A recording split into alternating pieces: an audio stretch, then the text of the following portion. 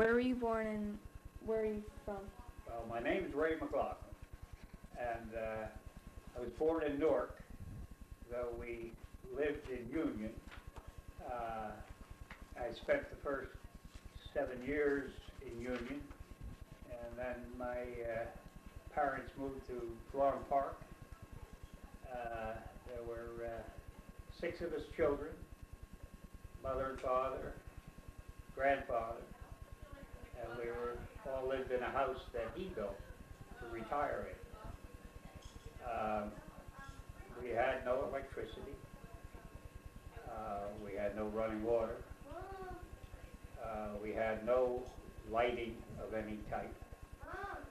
There was a radio that operated off of batteries now and then. We went through grammar school. My older brothers and sisters went through high school, and so did I, without the use of electricity. And we studied by either candlelight or kerosene lamp, mostly being kerosene lamp. Our heat was all through split wood and coal, and most of the cooking was done on a kerosene stove, though a lot of the baking was done on a wood coal stove. As far as I know, we were about the only ones at that time that didn't have electricity. We were sort of a bit out of the way. We lived back about 2 miles on a dirt road, and we weren't too far from the Passaic River, and there were 1 or 2 other people living back there. There was no children, but none of them had electricity. It was trying to think of when we got electricity. It was in the early 50s, had to be in the early 50s when we got electricity. And I think the total charge for installing the electricity was $35 at that time. But when we didn't have it, of course, then we had to haul the water up from the spring. Grandfather had 1,000 chickens, had a hand pump that water to them every day. And that could be a problem in the winter when everything froze up. But we did get electricity, and it was a great thing for us. And then after we got electricity, we found that everybody has a TV, but we didn't have one. So it took us about 10 years to get a TV. And I can't say I really missed it, but it was just funny that everyone seemed to have a TV and we didn't. But we were used to waiting, so it wasn't a problem. Would you care me to go on any further than that, or what? I have some questions. Okay. You answered most of them. Did you have any tools for the electricity, like chainsaw? Yeah, we did. We cut our wood with a 2-man saw or a 1-man saw. And that's a lot of wood. We used to cut like 10 cord of wood a year. Of course, you had to cut it early in the year, so you'd stack it, and dry it out, and then you'd cut it up and stack it up in a pile. And as far as other tools, really no power tools, because we had no power, so there's no use to have power tools. The only real source of power we had was an old Model T Ford that they took the back wheel off of and hooked the belt up to that. And that could drive some tools that needed to be spun, not necessarily by electricity, but by some source of power. Did a lot of people where you lived have it? There was no one within a 2-mile radius, 2-3 mile radius that had electricity, but there was only 2 or 3 families, and they had no children. They were basically older people, farmers.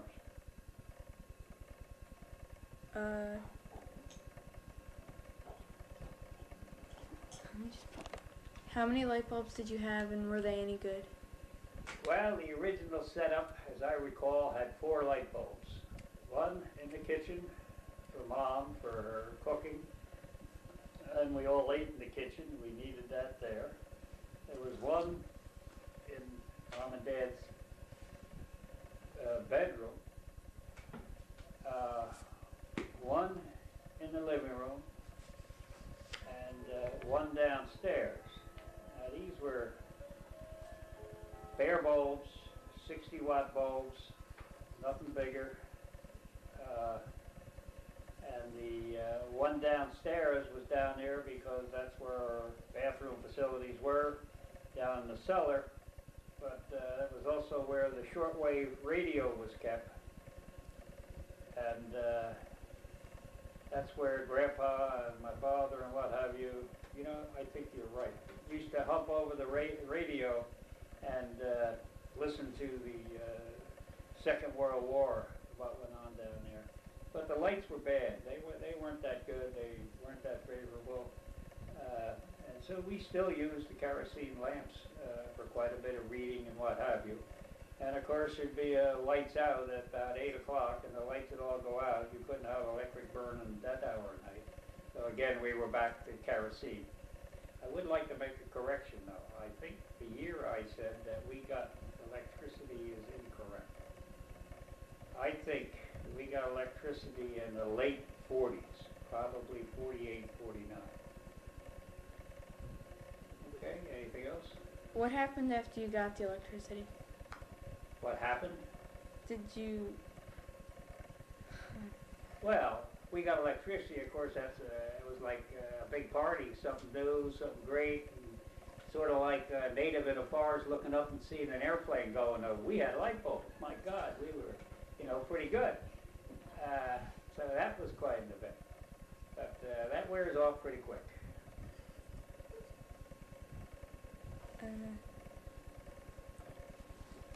What mistakes did people make with the electricity? Not as many as you'd think, very, very few. You know, getting electricity is no different than the kids today with their iPods, their computers, what have you. And they adapt to those things like they're part of their body, for God's sakes. You know, they become their best friend. They spend many hours with them every day. We didn't get quite that entangled with light bulbs, but it was very simple. It wasn't a traumatic experience.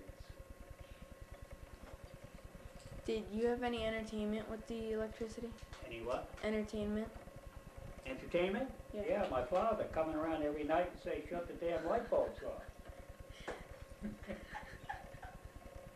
Sorry, Kev. I can just see it.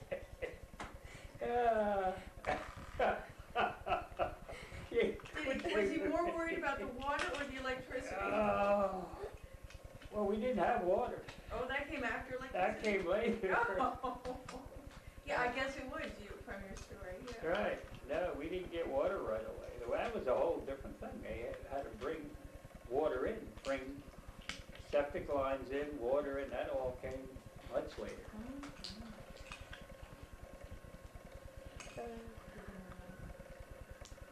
Other than that, did you have any entertainment?